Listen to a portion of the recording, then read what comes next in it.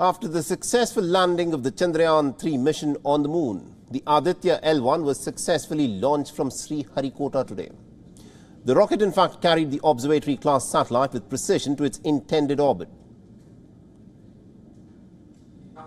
3, 2, 1, 0. Plus 5 seconds. Lift off normal. P1 tracking. PC tracking. Magnificent lift off of PSLV C-57 with Aditya L1 on board. The chief of the Indian Space Research Organization confirmed the successful launch and also the injection of the Aditya L1 module into the desired orbit. Congratulations.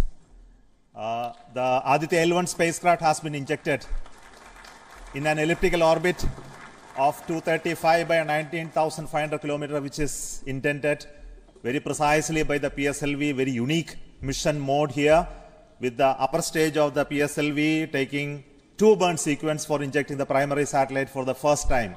So I want to congratulate PSLV for such a very different mission approach today to do this mission of Aditya L1 to put it in the right orbit. From now, the Aditya L1 will take its journey after some Earth maneuvers.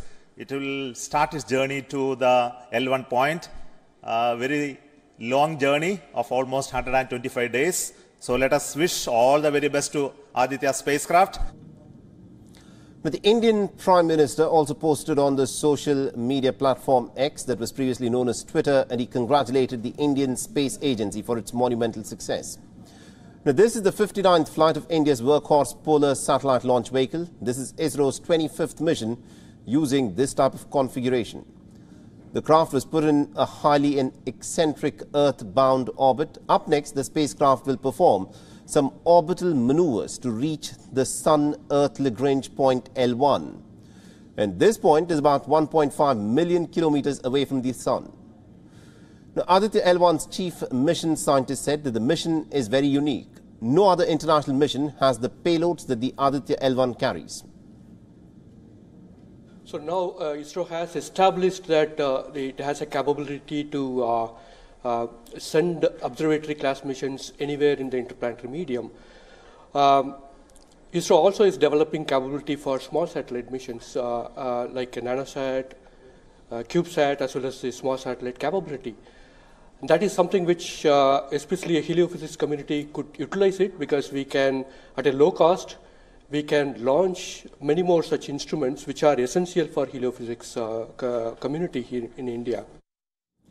Now, the Aditya L1 mission will now venture into space and study the solar activities as well as its effects on space weather. Now, here's how Aditya L1 is going to study the Sun from the space. The spacecraft will study the dynamics of the upper solar atmosphere. It will study partially the ionized plasma. It will also observe the particle dynamics from the Sun and also the heating mechanism of the Moon.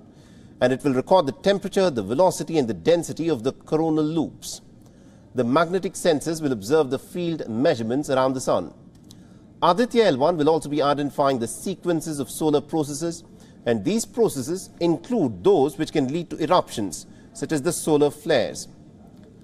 The spacecraft carries 7 scientific payloads or for the systematic study of the Sun. All these payloads are indigenously developed in collaboration with various ISRO centers and scientific institutes.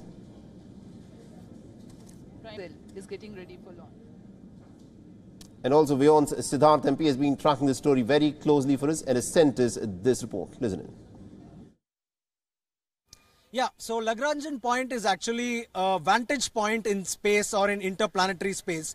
This is barely 1% of the distance between the Earth and the Sun. So when we think of Sun mission, we might assume how close is it going to the Sun? In fact, not too close at all. It's barely going 1% of the distance from the Sun. The Earth and the Sun are 150 million kilometers apart, but this craft is going only 1.5 million kilometers away, because that's all it needs.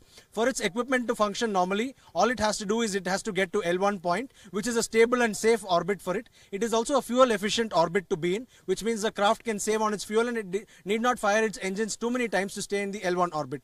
From there, it can operate its payloads, and particularly the WELC payload can image the sun's corona or the outermost layer of the sun's atmosphere almost every minute from them for the next 5 years, and ISRO expects that it will happen even longer.